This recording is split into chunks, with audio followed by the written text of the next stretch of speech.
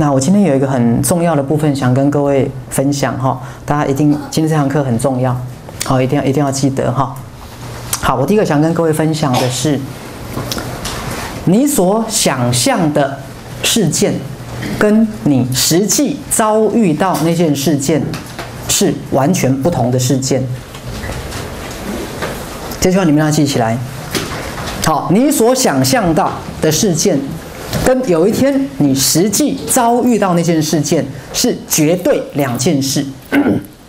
可是很多人，各位记得很多人就会把我们的负向思考不断的投射到未来，而用你想象中的未来的负面的事件来侵入你当下的威力点、当下的恩宠点、当下的幸福点、当下的力量点。好，因为各位仔细听，之前我跟大家讲过，我们太常用我们的威力点，然后离开当下，去想象未来的危险点。各位，但是威力点只能在当下运作。威力点只能在当下运作。比如说，一个猎人今天射出去的这一把弓箭，可以射到明天将经过的鹿吗？不可能。讲得真好。一个猎人绝对不可能用今天的弓箭射到明天要经过的那头鹿，因为这把弓箭是当下的威力点，明天经过的那头鹿是想象出来的一个想象点。好，比如说各位，我这样讲，我们讲一方好了，举一方当例子。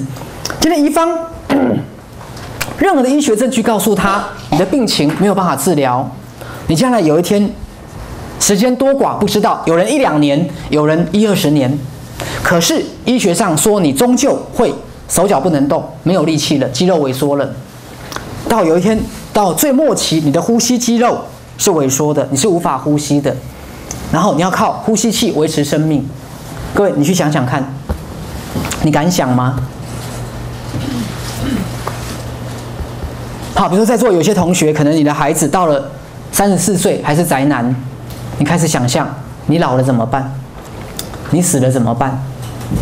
像今天有一个学员，他就来看我的门诊，因为他的女儿是这个自闭型的这种精神疾病。好，那就开始想象女儿万一以后老了怎么办，他自己老了死掉，女儿谁来养他？各位，你有没有发现越来越多的现代人，他所有想象未来的担忧跟恐惧，已经把他当下的威力点全部压垮了。尤其是失眠的人、焦虑的人、恐慌的人，其实你都在担心一个可能发生的未来。各位仔细听哦。好，但是当我这样讲的时候，各位，我绝对没有在跟各位说你担心的可能未来是永远不会发生的，我没有那么天真。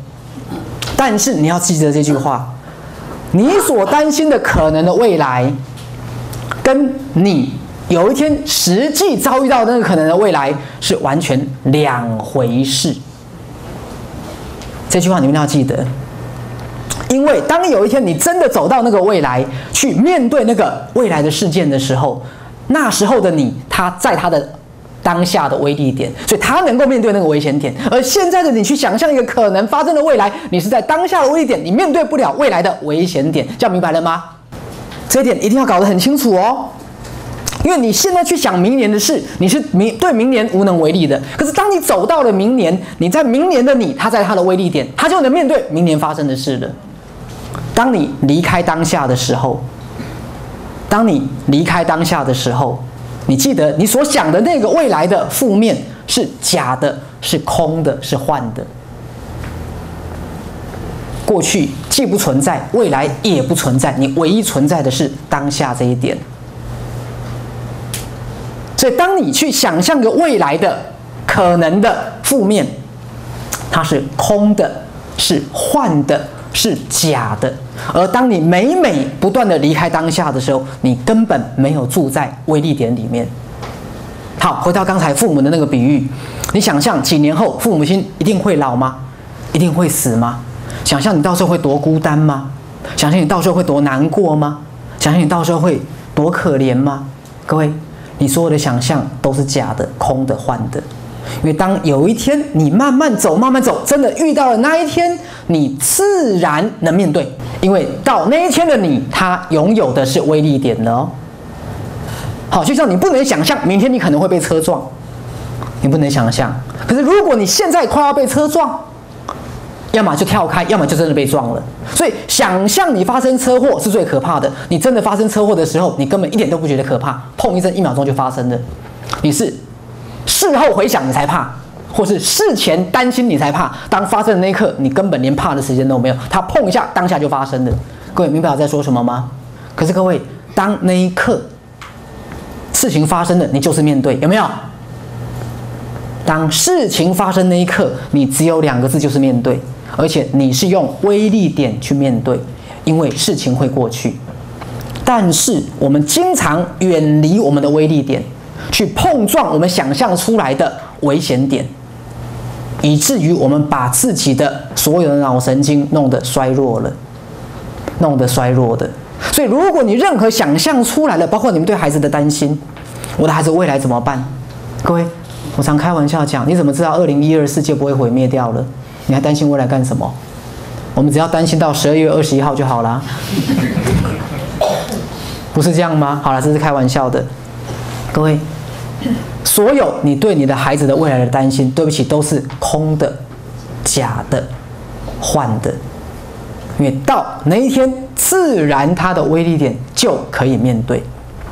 好，所以我常常问学员很多问题，请问当下的你有多少你们对未来的恐惧的投射？好，就好像你穿的10件厚外套一样，感觉你穿的10件厚外套，你怎么走路？各位，这就是现代人类的心情。好，比如说，好，在婚姻当中，你每天都在担心你的另外一半失业，或是担心另外一半有小三，担心另外一半离开你，担心另外一半赚不到钱，因为所有你的担心，第一个不一定会发生，第二个你没有在威力点去处理危险点，你在你的现在预设未来某一个危险。请问，你预设未来你先生会失业，你能做什么？你预设未来赚不到钱，你能做什么？你预设他会有小三，你能做什么？把他剁掉吗？对不对？各位，你不但不能什么都不能做，你还升起了无量的恐惧心，有没有？